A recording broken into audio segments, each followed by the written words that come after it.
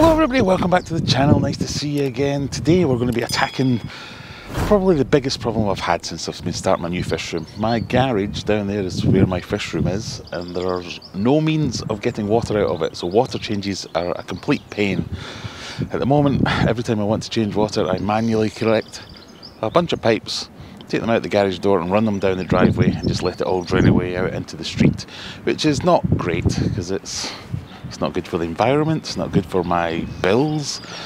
So I want to reuse the water. So we're going to today find a way to get from in the garage, get water, run it all the way around the other side of the house into an IBC and collect it there. So in the last few videos where I've been talking about my water change struggles, it's because what I do is I'm going into each individual tank, drain them into this water butt here. The water butt has a sump pump which then pumps that out to some pipes that I have to manually connect every time I want to do it, which then pumps it down the driveway. It's fine, it's just not optimal. I want that water, one, not to be wasted by going down the driveway. I want to store it and use it on the garden for the plants.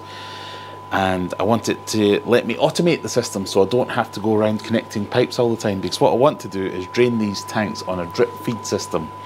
So drill all the tanks, drip water into them, fresh water into each of them, which will overflow into the water butt, which will periodically, when it fills up, pump that out into the container around the back of the house.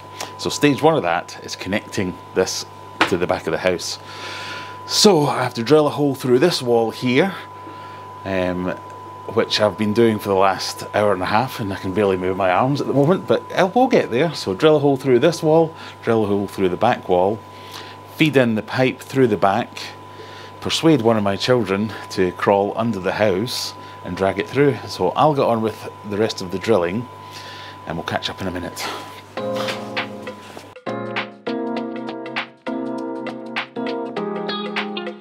So through the hole, do you want me to hand that through to you?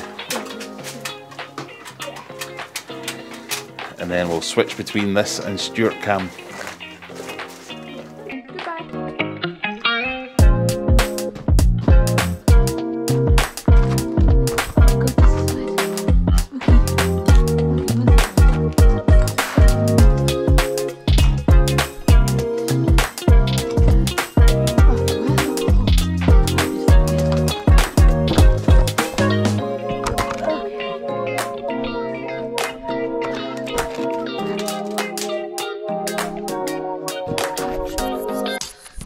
So we just wait for Stuart to arrive underneath, start feeding this hose through. Yeah?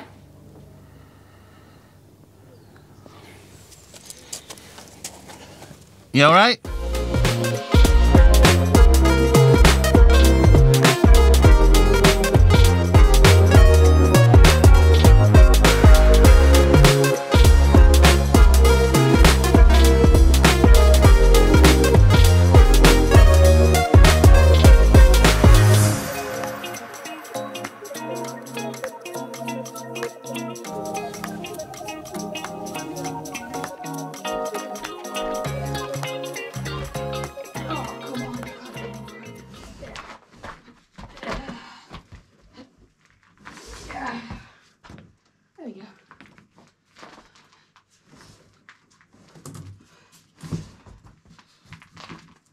Yeah, go through, go through, go through. There we go. And there we go. We have the pipe through at this end. So thank you very much, Stuart. You earned that bag of Skittles that cost me. Now all we need to do is get this pipe routed down to the sump pump and we'll give it a go. So now the moment of truth. We're going to do a water change on this tank, drain it into the water butt. The sump pump should automatically kick on, but I don't know if I've turned that on yet or not. And then water will fill the IBC in the other end. There's obviously some fiddling to be done because I'll need to put in check valves and things like that because it's quite a long run. So we'll see how we get on.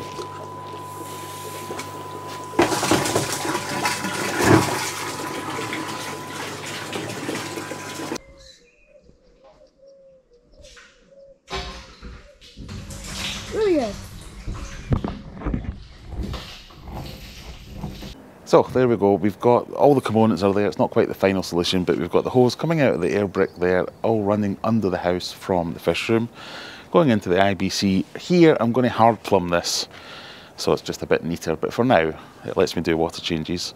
But we'll need to get some check valves installed and some fiddling will need to be done to make sure that everything's running as smoothly as it can do. But yeah, so far it works well. So if you like this kind of thing, as always, click that subscribe button. It really helps me out, and we'll see you in the next one. Bye.